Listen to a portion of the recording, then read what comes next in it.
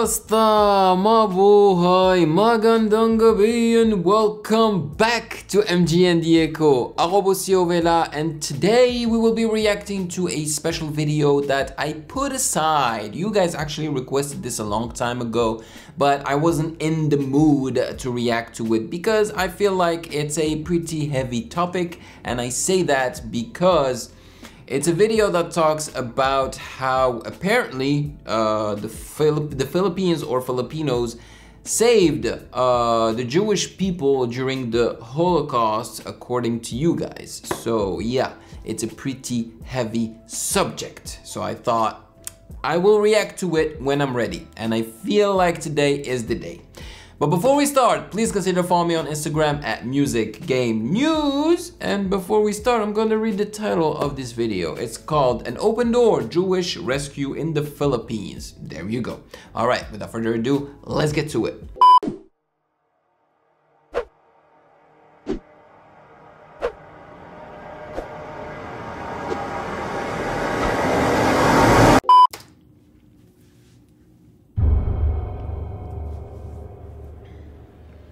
Jewish rescue in the Philippines. Okay. What do they mean by the Jewish rescue in the Philippines? Like they saved Jewish people in the Philippines? Or they migrated to the Philippines?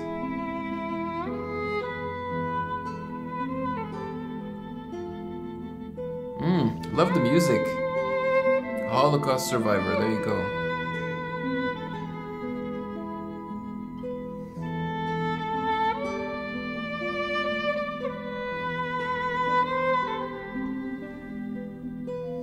For those of you who don't know, the Holocaust is a dark, dark time in the history of Jewish people. You know, it took place mainly in Germany, if I'm not mistaken.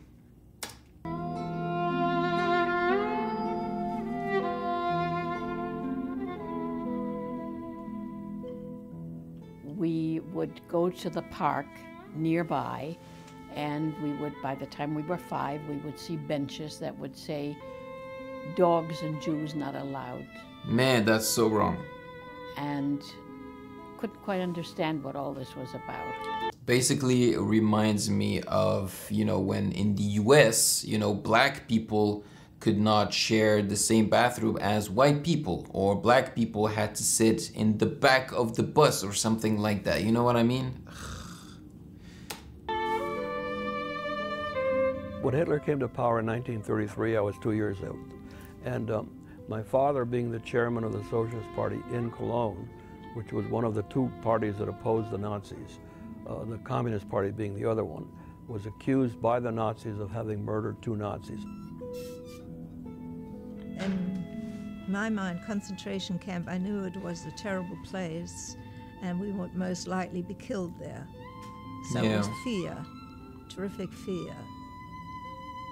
And we started hiding.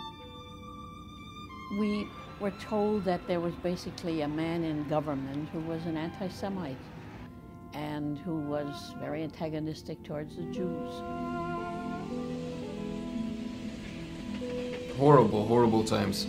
We'd take the train home, and very often there were kids waiting for us, older kids, as we came out of the train station, and they started running after us 8 kids and throwing stones at us and calling us dirty Jews. So I became a very fast runner. In 1937, You're gonna have to. A group of Nazis came to the door with a German Shepherd. Oh, damn. And wanted to see about the Jewish books. And my dad had quite a library. The dog frightened me terribly. It was a big police dog. And they took the books. There were a fair amount of Jews living in that apartment house. They took all these books, took them into the backyard of the apartment building, and there was a whole pyre that was built, and basically burned all those books. In a world turned upside down.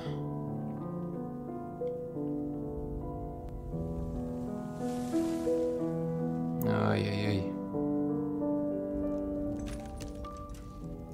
They took the German citizenship away from my mother, my father, and myself. So now we were stateless. My dad was arrested and was arrested in the Breslau town hall. I like his My coat. mother told me that, told my brother and I that my dad was away on a trip, on a business Trip, yeah. Really never divulged that he had been arrested, and but cried bitterly, and we couldn't understand why she was crying. My father was told by the Nazis that he had to get rid of all his houses. He could only take 100 marks out. 100 marks? The implementation Is that of the Nuremberg laws and the currency? depriving all German Jews of their German citizenship. This that enabled then the government to confiscate businesses, to confiscate homes, to appropriate all their assets. It was not a physical extermination, but it was a social annihilation because it annihilated their place in the social fabric of German society and treated them as non gratis, as foreign enemies living amongst society. My father's family left Germany in 1939, so it was late. And in fact, my father's uncle, Walter, with whom he was very close, was actually taken by the Nazis and killed in a concentration camp. They were well-educated German Jews who believed that this was not going to affect them. When we got this telephone call, we packed our bags, we left within an hour, and all of our furniture, everything else, pots, pans, dishes, whatever was in the kitchen, we left behind. Well, of course. And we never went back there. We thought any minute they're going to stop the cars and send us off to a concentration camp. New law. Oh my God, that gave me chills when she said concentration camps, man. Whew. And have you noticed? They haven't said anything about the Philippines yet. That German Aryans were not to go to Aryans. Jewish physicians, or not be. So that's how it's called in English, because in French they call it la race aérienne. So I guess it's the same thing. Basically, it's German people who are blonde. You know, that's how they defined them to us when I was in high school. Yeah, like Hitler wanted the German to look like big, tall, blonde people with blue eyes, basically. Treated by Jewish physicians anymore.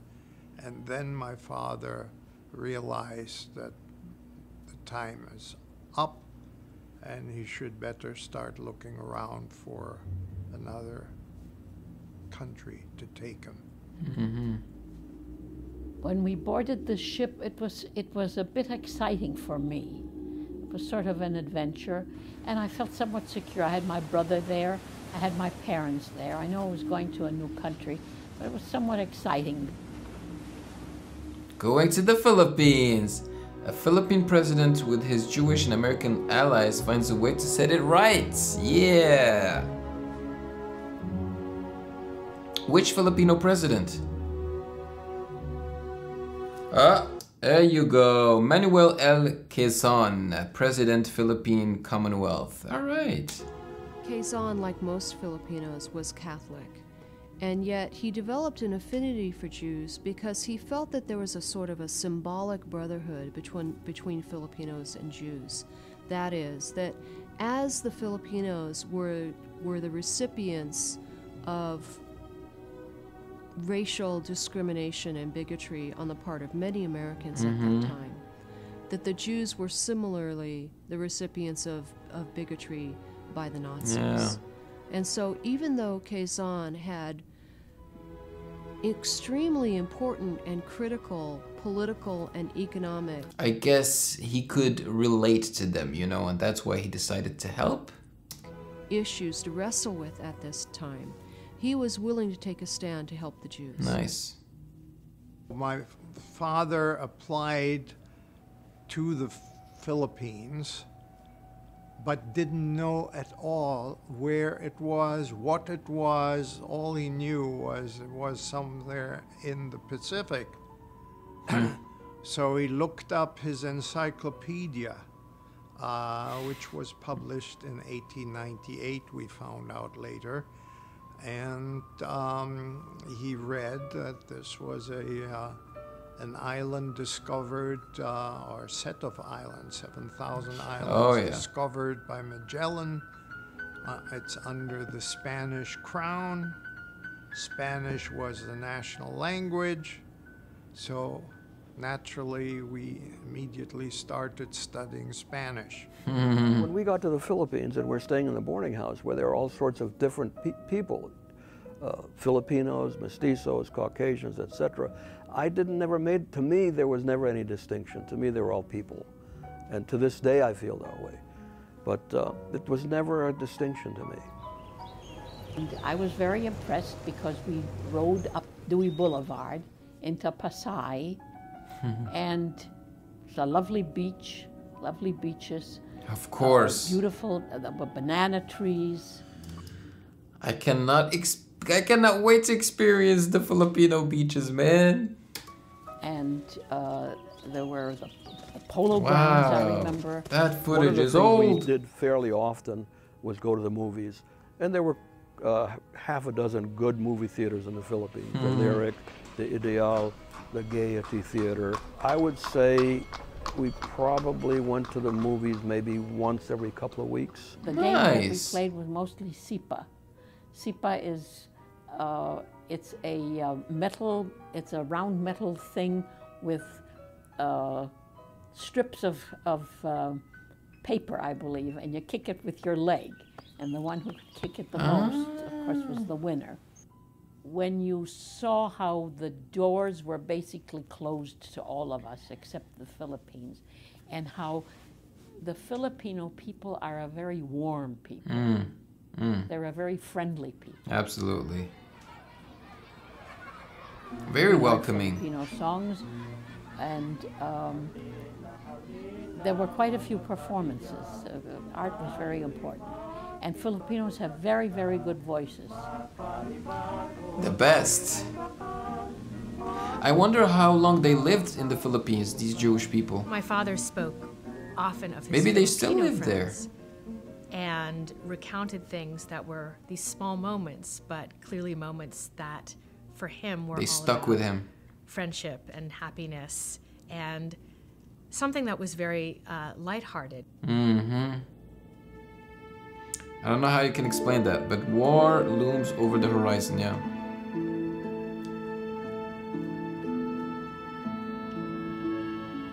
As we were sleeping in the middle of the night, the house was shaking as if there was an earthquake. Everybody woke up. So we ran outside and stood in the street while the houses were shaking.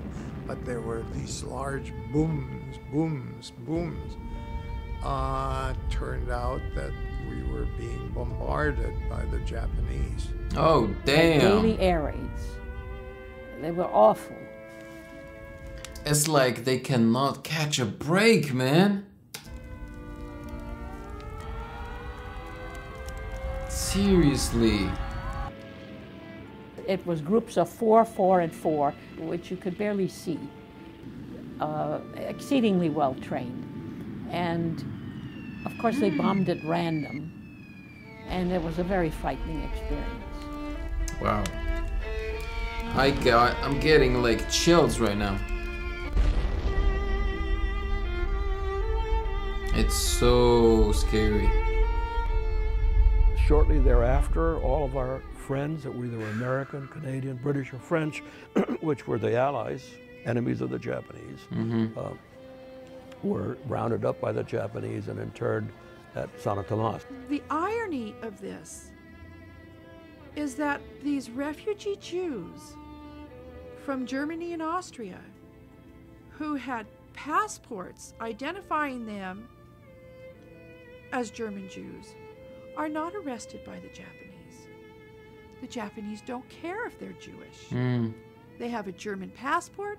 That means that they are an ally, and they are not arrested, and they are not interned or incarcerated.